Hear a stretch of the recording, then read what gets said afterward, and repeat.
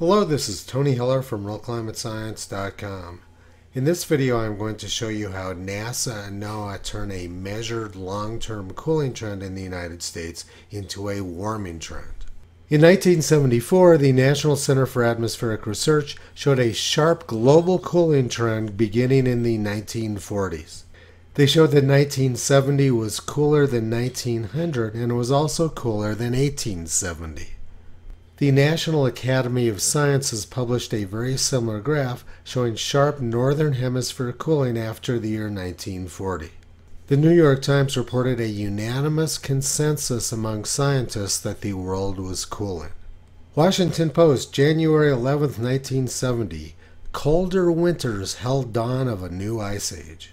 Washington Post, July 9, 1971, U.S. scientist sees new ice age coming. The world could be as little as 50 or 60 years away from a disastrous new ice age, a leading atmospheric scientist predicts. Dr. S.I. Rasool of the National Aeronautics and Space Administration and Columbia University says that.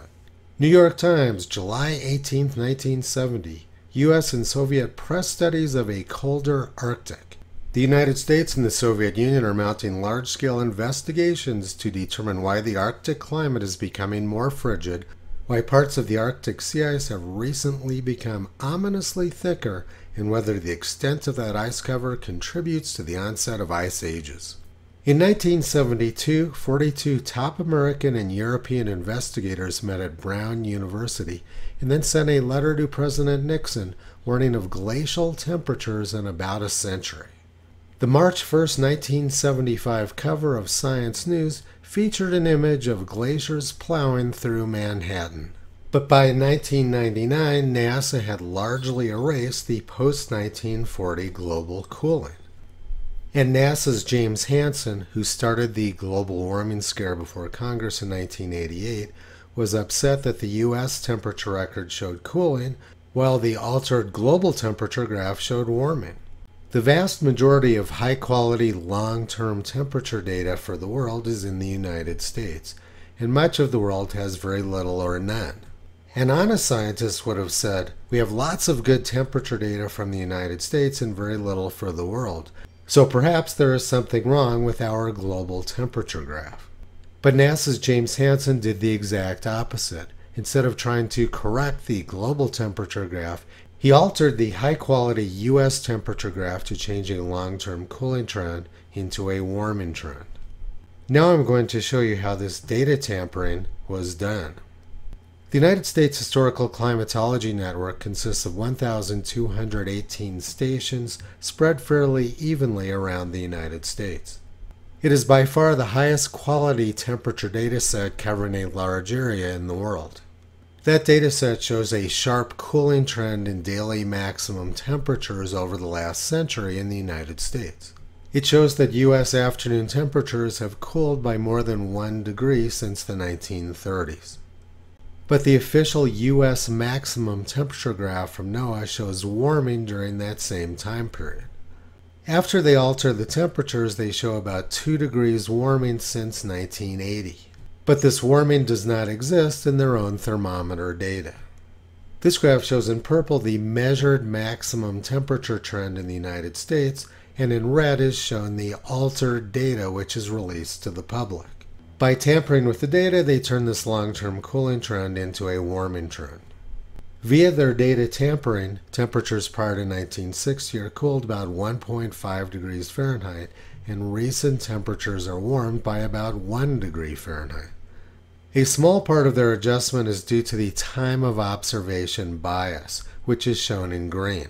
The small time of observation bias adjustment has some theoretical basis to it, but it largely disappears after the year 2000. The full adjustment is much larger than that, and it is very poorly documented. Now I'm going to show you how they create this huge final adjustment. This graph shows the number of thermometers in the United States Historical Climatology Network reporting temperatures each year over the last century. The number of reporting stations peaked in 1989 and has dropped off sharply since then. But in the final adjusted data set, they show temperatures for all 1,218 stations, whether they actually reported thermometer data or not during the year. If a station doesn't report temperatures in 2023, NOAA will fabricate temperature data for that station. Less than 10% of the data in 1980 was fabricated, but now that number is close to 50%. Almost half of the temperature data in the final adjusted data set is fake. This graph shows the temperature trend for the fake fabricated data in NOAA's final adjusted temperatures. NOAA has created a rapid warming trend since 1980 by simply making up data for stations which aren't reporting. The vast majority of their final adjustment is due to fake data, which they fabricated. This warming trend created by NOAA is purely fictional. And then they use their fake altered data and propagate it into other climate measurements. The NOAA Climate Extremes Index shows that the area of the United States experiencing unusually hot summer afternoon temperatures has greatly increased over the last 40 years to record highs. But their measured thermometer data shows the exact opposite. The area of the United States reaching 95 degrees Fahrenheit or 35 degrees Celsius sometime during the year has plummeted over the last century, and this year is currently a record low. Let's take a look at one example of the fraud being committed by NOAA. They show that 41.5% of the United States experienced unusually hot summer maximum temperatures in the year 2021. And they show that in 1931, only 23.8% of the United States experienced unusually hot summer afternoon temperatures. But NOAA's daily temperature data shows that the claims made by NOAA's Climate Extremes Index are the exact opposite of reality. In 1931, almost every state had temperatures over 100 degrees, and a large section of the country also reported temperatures over 110 degrees. But in 2021, very few locations in the eastern half of the United States reported temperatures over 100 degrees. The areal extent of unusually hot summer afternoon temperatures in 2021 was much smaller than it was in 1931. But in NOAA's Climate Extremes Index, they show the exact opposite. And the way they're achieving this is by using NOAA's fake altered temperature data, which bears no resemblance to what was actually measured by thermometers. In 2014, Judith Curry asked NOAA about this alteration of the data they were making, and they responded by saying, "Their algorithm is working as designed." That is probably true. Their algorithm is designed to deceive the public about the United States climate.